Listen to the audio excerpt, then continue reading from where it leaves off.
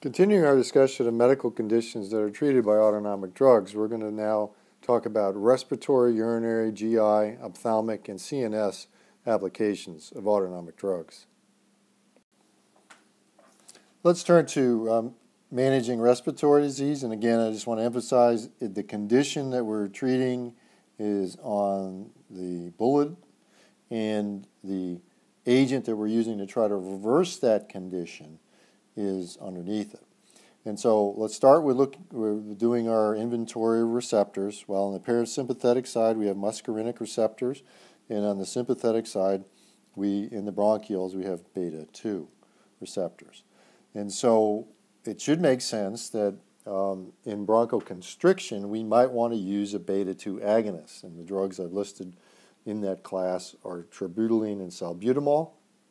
These tend to be more widely accepted because of their potency against bronchoconstriction. The other drug class that would be used is to block the muscarinic receptor. So using a muscarinic antagonist like atropine or glycopyrrolate to try to block the parasympathetic effect. This strategy tends to be less effective, and it is usually just not as potent, and part of that is predicted by the fact that the bronchioles are largely dominated by the sympathetic tone, and therefore that makes the beta-2 agonists more effective. They're more potent too. Now, what about anaphylaxis? We talked about that before, and the component of anaphylaxis, to the extent it includes bronchoconstriction, we see benefit in the case of epinephrine of causing this bronchodilatory effect. So that will reverse bronchoconstriction. Let's take a look at managing urinary tract disease with autonomic drugs. And the conditions I want to focus on are bladder atony. That means the bladder is just weak and doesn't contract very well. And let's remind ourselves where we have receptors. We have muscarinic receptors here on the parasympathetic side. And at the sphincter, we have alpha-1 receptors.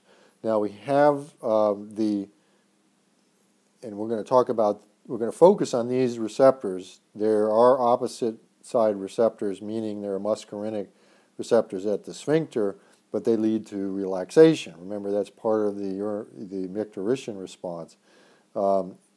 And we might find that that's worth targeting. But most of our problems either involve bladder atony, or we want to manipulate the urethral sphincter in some way.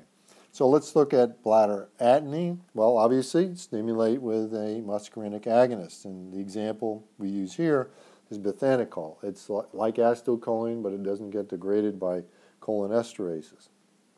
And we'll see this occasionally used in cats post-urinary urethral blockage, where the bladder may have been large for a long time, and they need some help to be able to get that bladder to contract down again.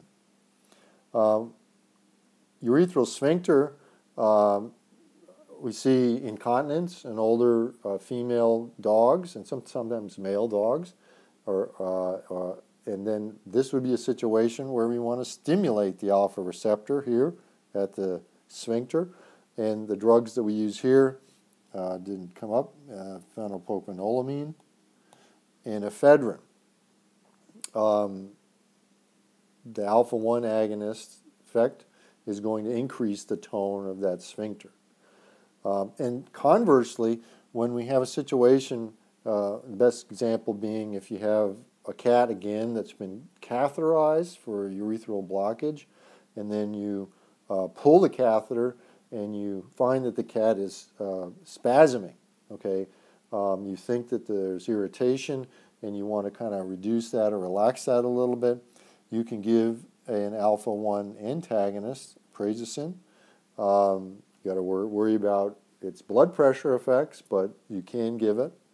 And so what we're doing is essentially blocking this at this point to try to release that effect and allow more effective urination. Historically, we used, because prazosin was not available, we used phenoxybenzamine, and this is that non-competitive, irreversible drug that takes some time in order to be effective. And so actually the strategy post, when we had a cat that couldn't urinate, and we couldn't sort out if the problem was up here at the bladder or down here at the sphincter, is that we would start both drugs at the same time. We'd start something like bethanechol, right there, and that would work immediately. If the cat got better immediately, we said, oh, that's due to the bladder being atonic.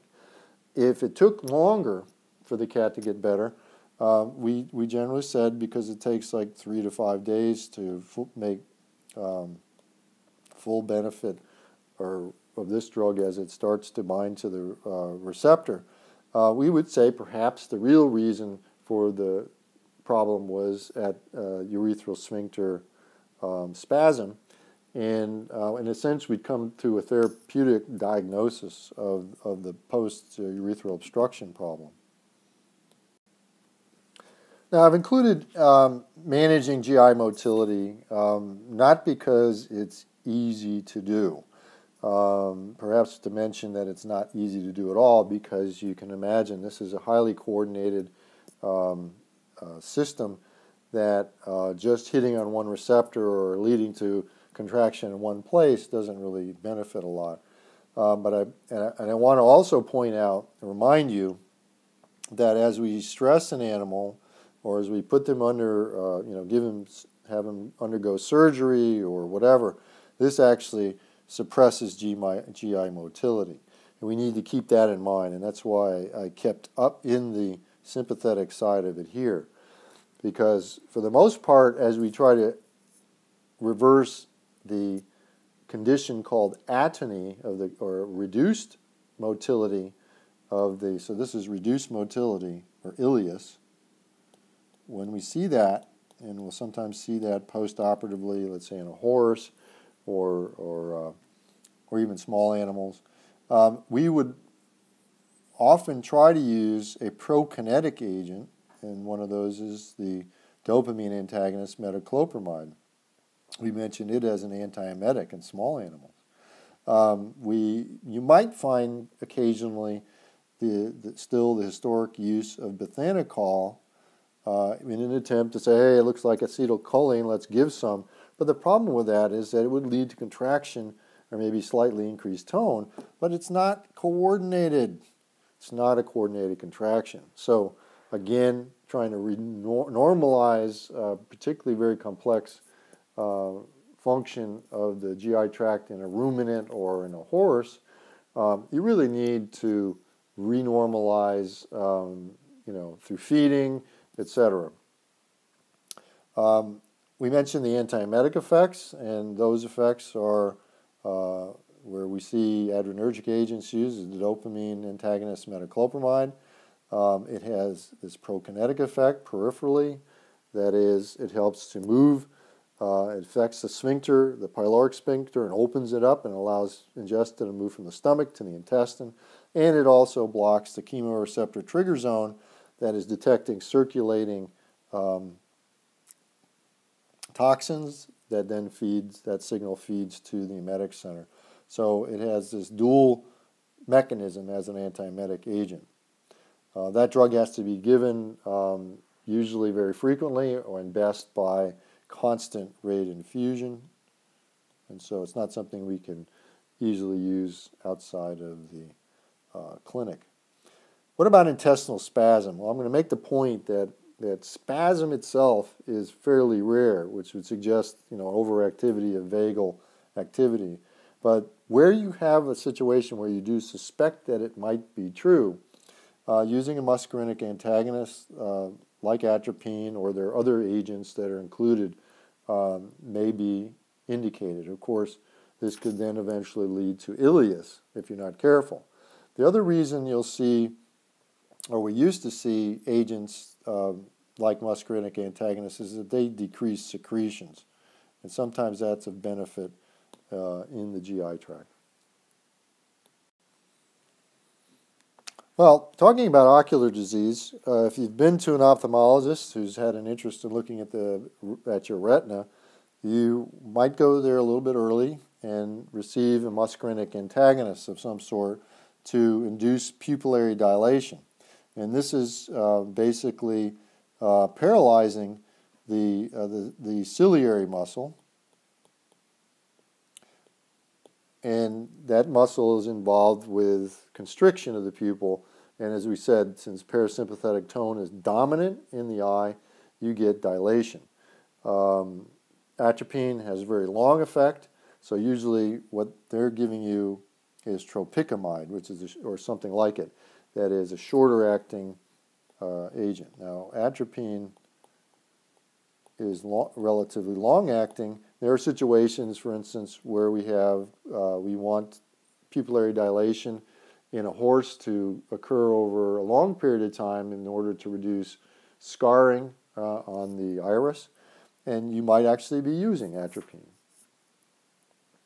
The other way we can cause pupillary dilation is through stimulating the radial muscle through the alpha-1 receptor, and this can be done with phenylephrine. Can be used. Cocaine will do this, given topically. What about inducing pupillary constriction? Well, why would we do this? Well, without going into great detail, there's some advantage in the condition that we talk about just below, in glaucoma, to be able to constrict the pupil. And a muscarinic agonist is useful here. Pilocarpine can be given topically, or for longer acting effects, acetylcholinesterase inhibitor, physostigmine. So again, glaucoma, which is due to poor drainage, can be benefited by constricting the pupil, opening up the angle drainage of the anterior chamber fluid. The other thing that can actually help in this situation is using an antagonist against the beta 1 and 2 receptors called timolol, and this will also actually decrease the production of anterior chamber fluid.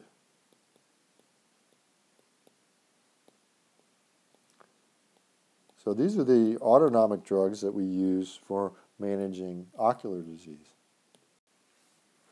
Autonomic drugs can also have effects on the CNS itself, because we do have certainly norepinephrine and dopamine within the CNS. And the first clinical effect that I want to talk about is sedation. We have a class of drugs called the alpha-2 agonists that, through stimulating and remember this is where the next neuron is over here, and this is a presynaptic neuron. By stimulating the alpha-2 receptor, we tend to reduce the production and release of additional neurotransmitter, so decrease neurotransmitter release. And this lends, and of course norepinephrine itself is normally a stimulatory effect, but this can also occur in a cholinergic neuron, which can be excitatory within the central nervous system. So we lead to a sedative effect in the body, in the brain. And so the drugs xylazine, detomidine, and domescidine are in this class. We have antagonists, obviously, to reverse these. This is useful. Alpha-2 antagonist, himbine, can then allow you to wake the animal up from that effect. You've been learning separately about behavior modification, but I thought it'd be useful to mention that we have drugs that block the reuptake. So a drug like amitriptyline will work here, and by blocking that transport uptake, we get this leads to increased norepinephrine in the nerve terminal, and that leads to a greater local effect of norepinephrine. We can do similar things by blocking in this case we focus on primarily dopamine, but also a little bit on norepinephrine and its metabolism being suppressed by a drug called aldepronyl, the monoamine oxidase B inhibitor. And this will lead to an increased synaptic dopamine and to some extent norepinephrine. And you'll learn about that drug within the context of managing senile conditions, particularly in the dog.